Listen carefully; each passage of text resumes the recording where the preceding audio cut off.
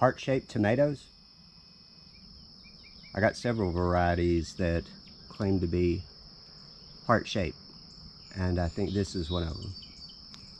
Yeah, see those? Also look at the stem on here. It's split, so this tomato is going to have two main stems. I got two strings here. So I have several that have done that on me. If you watch them closely when you get started, you can prevent it. It'll just take a little extra care. I got a couple cool things to show you this morning, so stay with me. Found the cane. We'll walk by the tomatoes here, and I'll show you something new I picked up.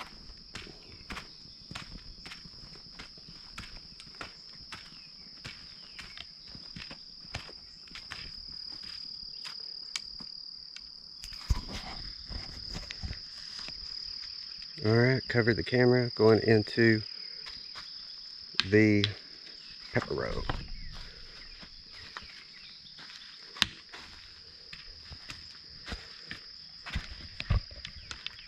Okay. Uncovering the camera,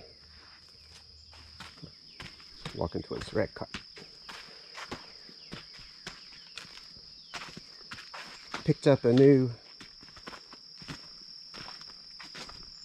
gardening cart. It has a seat on it, a place to sit your bucket,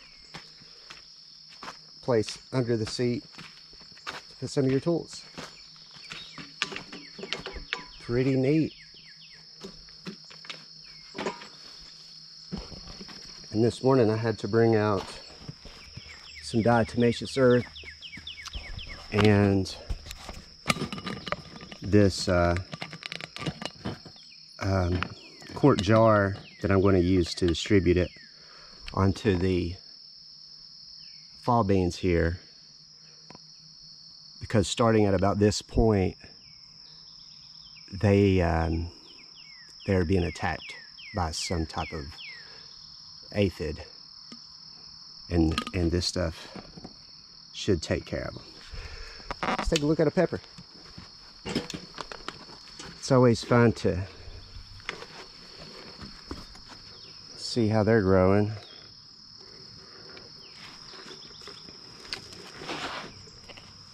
Yeah. There's a bunch of peppers on this reaper plant, kind of hiding among the leaves. Very cool. And this cart's nice because you can just move down the aisle, you know, slowly checking your things, trying not to run over plants as you go. What's this little guy? Is that a pepper plant?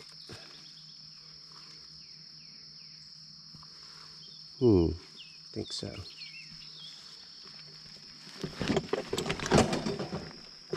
Very cool. So I better get on top of these bugs.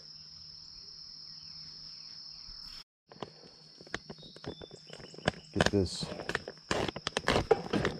Diatomaceous Earth open. This is just super finely ground minerals that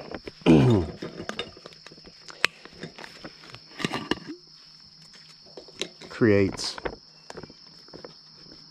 a terrible environment for bugs to live in. It gets in their joints, and it just if they don't, it'll kill them if it gets on them.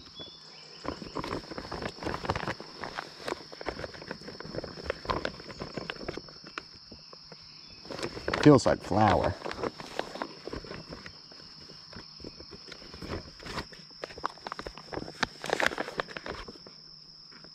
If you have lung problems, it may be smart to wear the mask while using this stuff.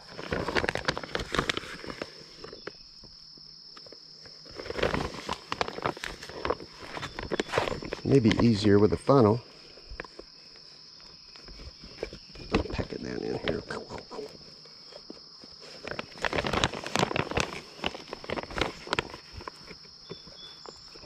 And this lid that I'm putting on the quart jar, I think, is just a like a Parmesan cheese lid.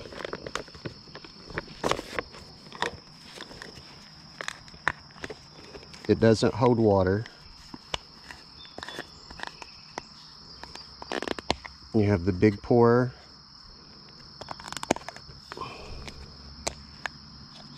And a sprinkler here.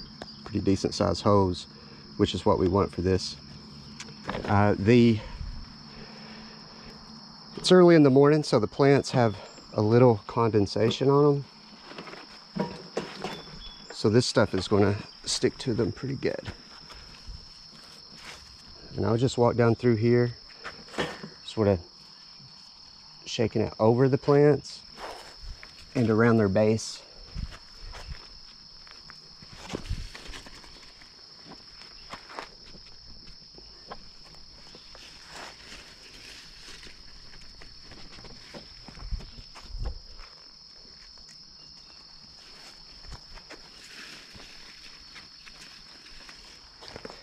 I'll go around each side doing this.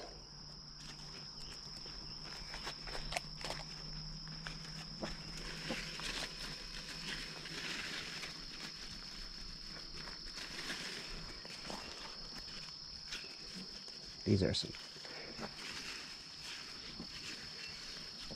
big plants. I hope we can get a good defense on these bugs.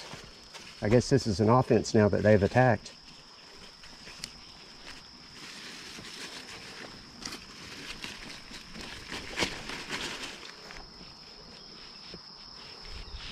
Stuff goes a long way.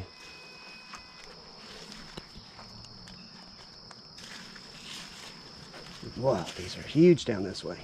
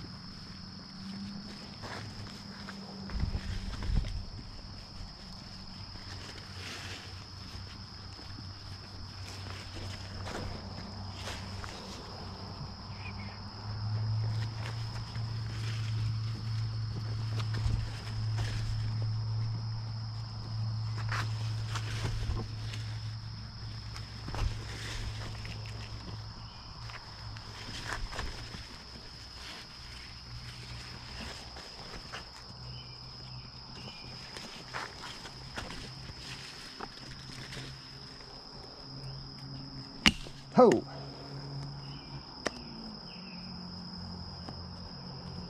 Broke my lid. It's fine.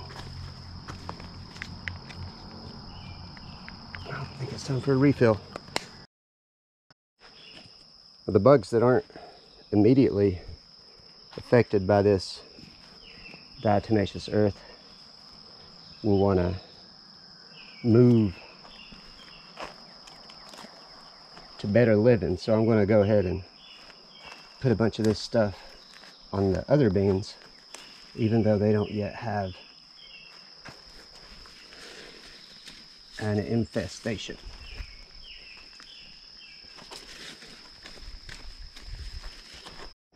It's getting a little hot, so I'm going to move my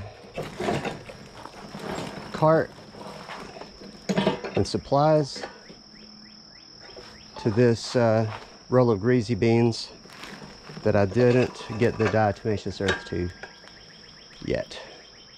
So next time I'm in here, I'll know where to start. Thanks for watching the garden with me, yeah?